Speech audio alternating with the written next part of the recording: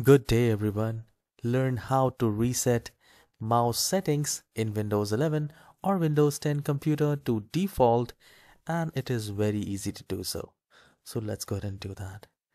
So click on the search icon and type control, and you will find the best match control panel.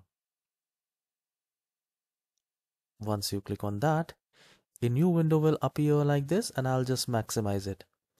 So here we are looking for mouse, and if you're unable to view like this, what you can do is you can select at the top right corner where you see the view by, select large icons.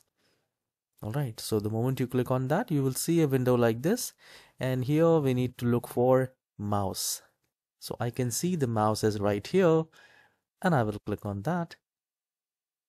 And then we have many options like mouse, buttons, pointers, like this. So here we need to go to pointers, and we need to scroll down, and we just need to select use default, and then we just need to click on apply, and we just need to click on OK.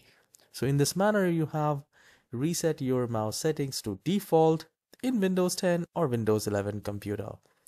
So guys, if you find this tutorial helpful, please hit the like and subscribe, and do let me know in the comment section if you have successfully reset your mouse.